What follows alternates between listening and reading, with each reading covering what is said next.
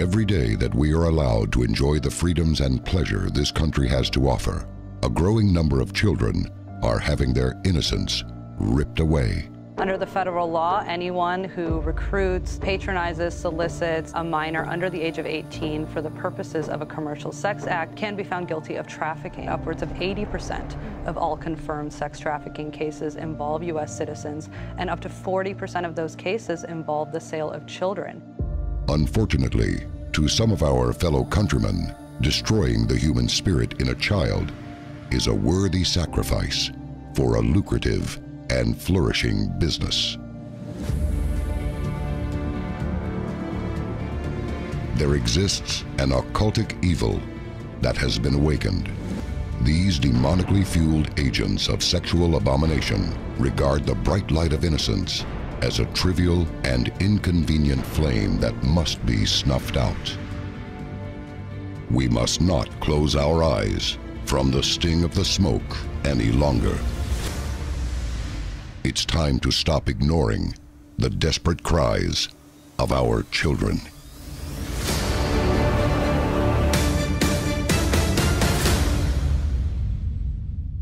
Hello everyone, and welcome to the program.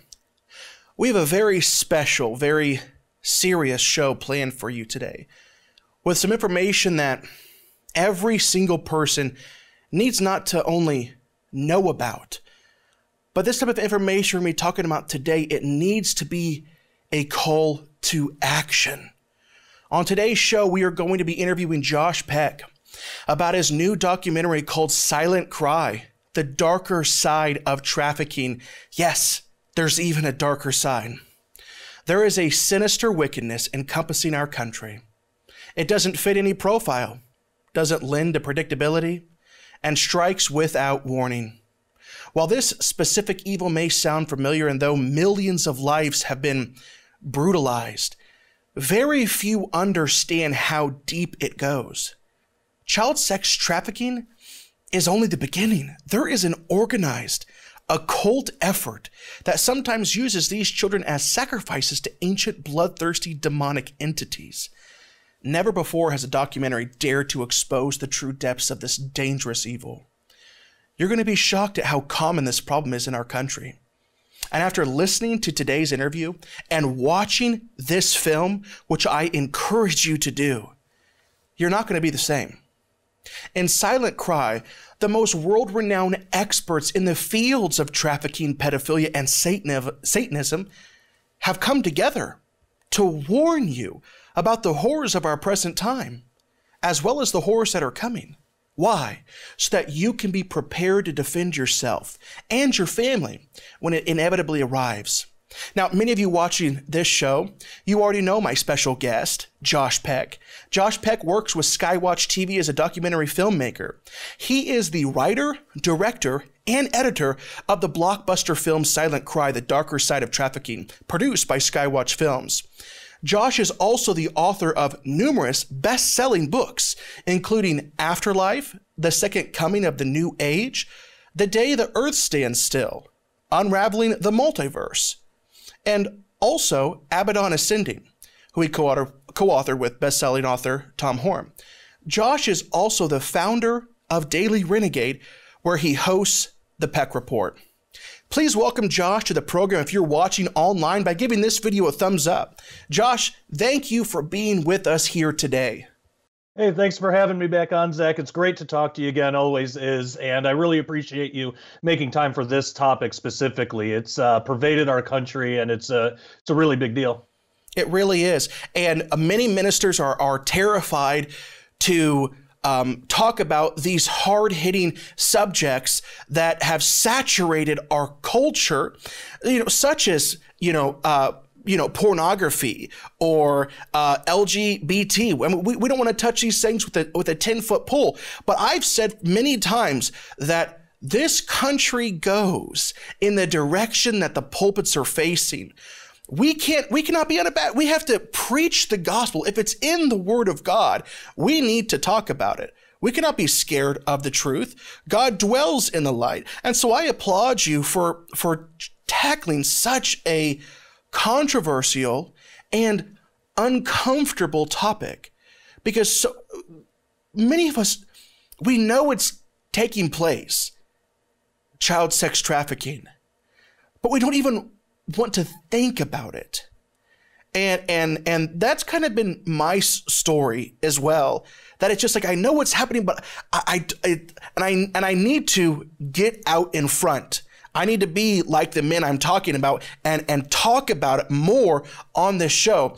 But it's such an uncomfortable topic, but it needs to be dealt with and it needs to be ended. And your documentary, it challenged me in a way no other documentary has, Josh. It's incredible.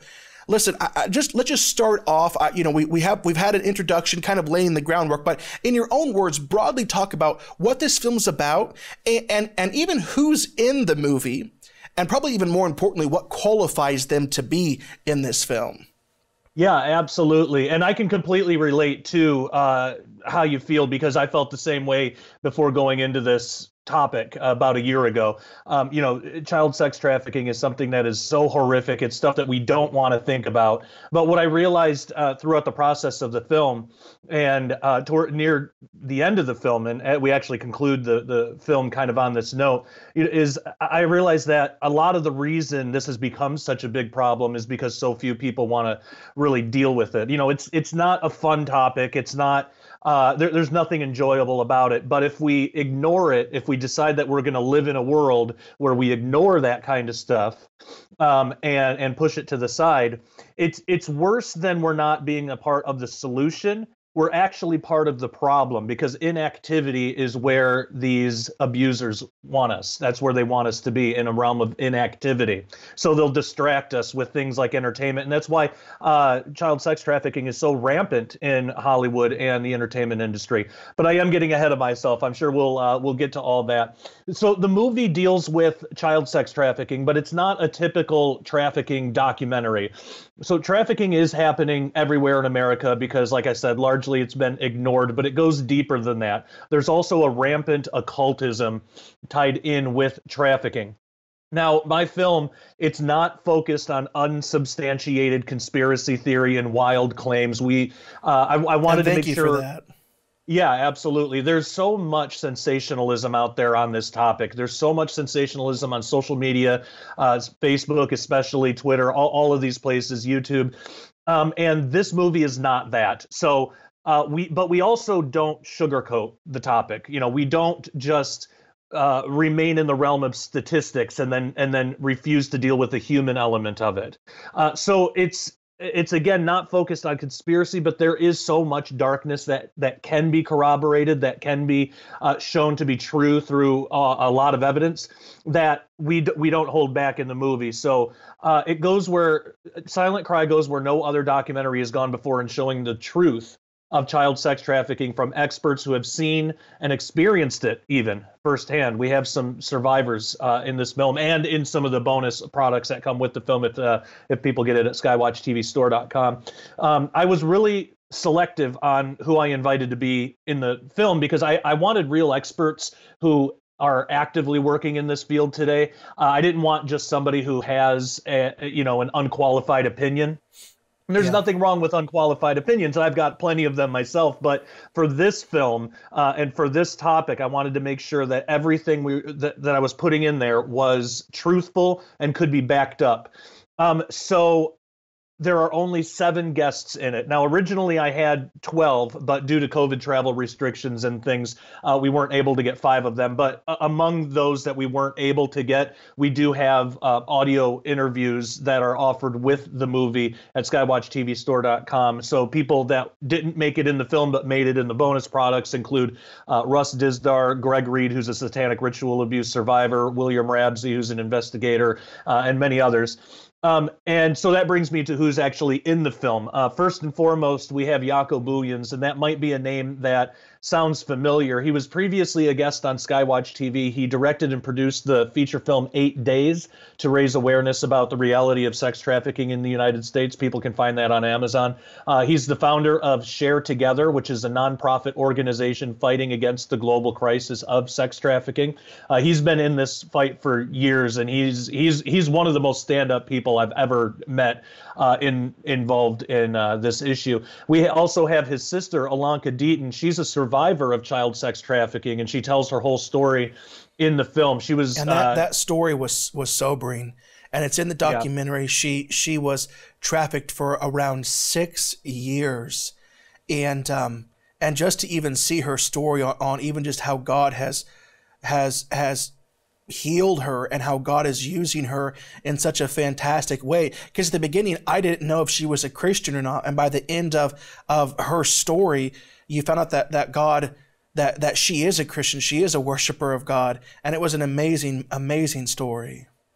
Yes, absolutely. And she's actually Yako's sister. And yeah, I decided to save the Christian element in her story till later, till the recovery, because I want believers and non-believers to watch this. Now I'll tell your audience, because your audience... I thought that's why you did it, because I thought to myself, that is probably why Josh did that, because it didn't matter at that point if she was a Christian or not.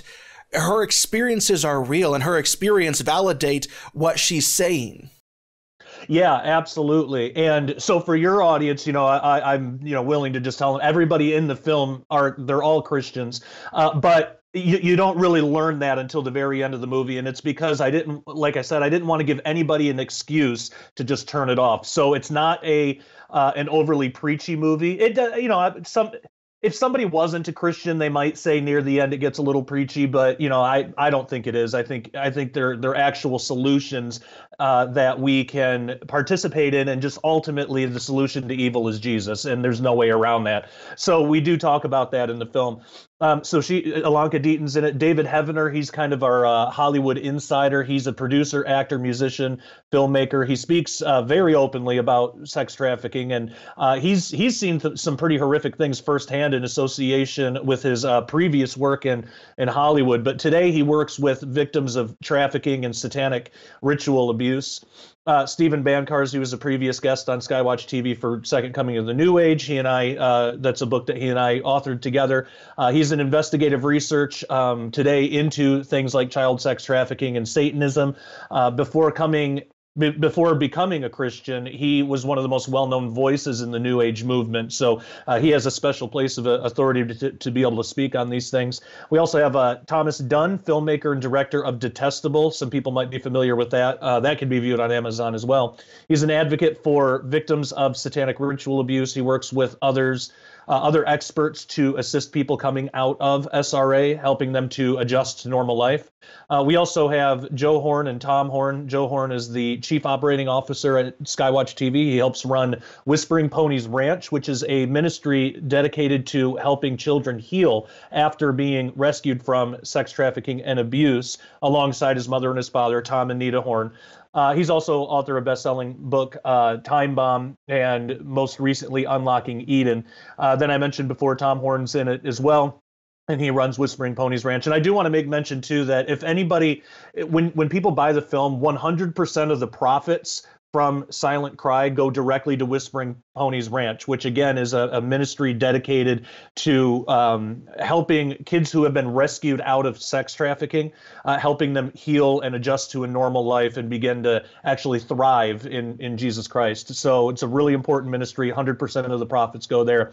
It's also narrated by John B. Wells. He has one of the most recognizable voices in America. He hosts Caravan to Midnight. And last but certainly not least, Derek Gilbert also narrates part one of the movie. He's the host of Skywatch TV, Sci Friday, Unraveling Revelation, View from the Bunker, and a lot of other things. So he's a very recognizable person as well.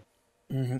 Yeah, you really do. You have an A-list team in this documentary, and it was so well put together, Josh. And a lot of people in Christianity, they make horrible movies and horrible documentaries that are so tacky and so cheesy that you can't enjoy them. You can't enjoy them. And really, it was a top-notch documentary. Listen, let's get into some of the meat of the content. Okay, Josh? The American government has been involved in more than one cover-up when it comes to child sex trafficking. One such incident took place with a group of traffickers in the 1980s called the Finders. Now, you started your documentary tackling the story of the Finders right away. Talk about what the Finders are, who the founders are, or Finders are, and why did you start with this? Yeah, definitely. I wanted to start by dispelling the myth that we can sit back and just let the government control this issue and solve this problem, because it ain't going to happen. Because one of the first things that came up in my research was the government involvement in child sex trafficking and some of these just horrific crimes. And right when I say that, I know that some people are going to either be right on board with me and say, yeah, I've been talking about that for years, or they're going to be saying that's just conspiracy. I'm going to turn off this video. Please leave the video on. I promise this is not conspiracy theory. It is absolute fact. It's probably more important to address the people that are watching this that think that is just conspiracy. Yeah, everything that we put in the movie in the case of the Finders, we get directly from government sources, from documents that can be downloaded today, right now, from the FBI website. So this is all absolutely true. So the case of the Finders, what kind of initiated this is in 2018 and 2019, the FBI declassified nearly 650 heavily redacted pages relating to a group known as the Finders, which contains evidence that the State Department and the CIA was at best complicit, but at worst directly involved and conspired to cover up investigation and charges. So at the time, the public was told kind of a really brief story, and it wasn't really talked about much. It didn't seem like it was that big of a deal, so there weren't a lot of questions asked. So the official story was that the Finders were a post-hippie commune of off-the-grid futurists. They were discovered in 1987 in Tallahassee when a woman saw 6 malnourished children with 2 well-dressed men at a park. But something didn't seem right, so she called the police. And then 2 weeks after that call was made, the entire case was dropped and largely forgotten. And that's basically, if anybody knows anything about it from the time, if they were alive at the time when that happened, that's about all they heard. But that is until today, when we actually got some of these documents released. So the government documents say a lot about the Finders that wasn't previously released. There's still a lot we don't know because it is heavily redacted. But from what we can piece together, and I don't get into speculation or anything. Like, I don't try and fill in these blanks. We just lay out exactly what the documents say and what we can know, and that is horrifying enough. We tell the whole story. Yeah. Can you share some of the things that the documents that recently came out? What was different in those documents that wasn't previously released? Can you talk about that? Yes. Yeah, absolutely. And we do tell the whole story in the movie, but we can definitely hit some of the highlights here. So the police brought the 2 men and the children into custody, and the 2 men were uncooperative. They didn't provide ID for themselves or their kid or the kids. It was never proven if they were actually their kids or not. They were unable to prove the children belonged to them. And while they were in custody, the Tallahassee police discovered that there was another case like this in Washington, D.C., and that's how they connected these two and found out that there was this Finders cult thing. So they searched properties belonging to what was called the Finders. They found in these properties, they found hand-drawn pentagrams, they found animal bones, there were other undisclosed pieces of evidence of satanic cult and cult rituals. They found cages that witnesses said were used to keep children in during their visits. Yeah. And so many people have no idea that this is happening. Yeah. They're locking in America. Yep. And yet the government totally, they just erased it. They made it appear as if it had never happened. And they're literally trafficking these children. They're putting these children in cages. Listen to what Josh is saying.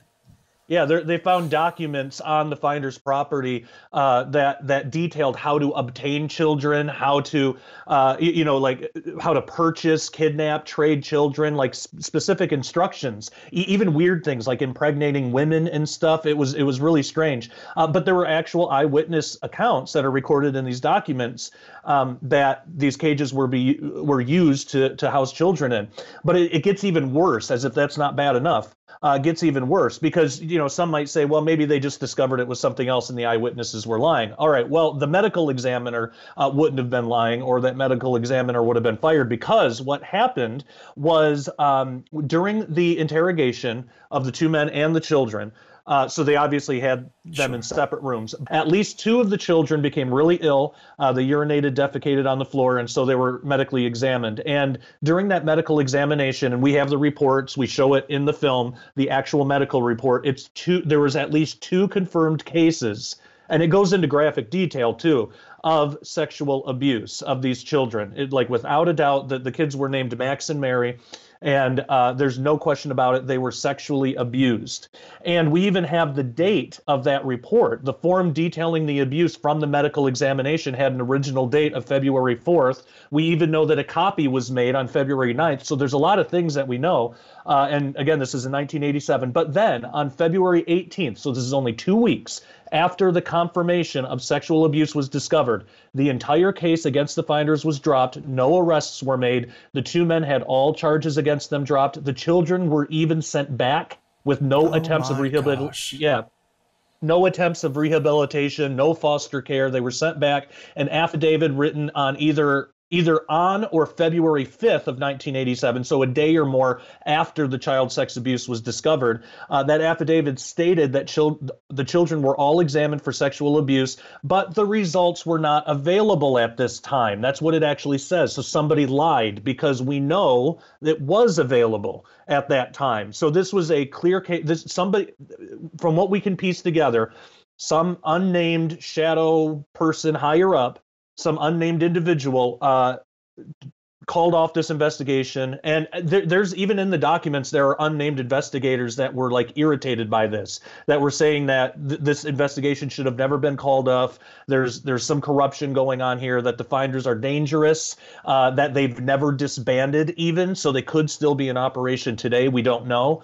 And there's all sorts of horrific details with this case. But what it really shows, what it really goes to show, is at the time in 1987, and this is a case, too, that spans even decades earlier. The earliest reference we can find to the finders actually working with the CIA was 1950. But we tell that whole story in it, too. But so since at least 1950, maybe before, up to 1987, there was some kind of collaboration between the finders and our own government, our own American government. Yeah, because it even said within the documentary that the finders were utilized by the CIA to spread disinformation.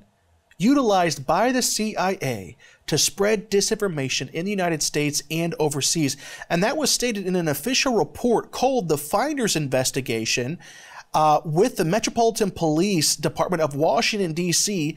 in their domestic security branch of the police department. It was stated in that report that the finders are utilized by the CIA to purposely spread disinformation. So yeah, so whenever these men are abusing and trafficking these children, they get caught by a police department or such that isn't in the know. It travels up to Washington, D.C., and those that are in control there, that are evil and sadistic, they put a stop to it immediately. Immediately, nope, this isn't going forward. This is the type of things that our government is involved with. It's shocking, Josh. It's shocking. Yeah.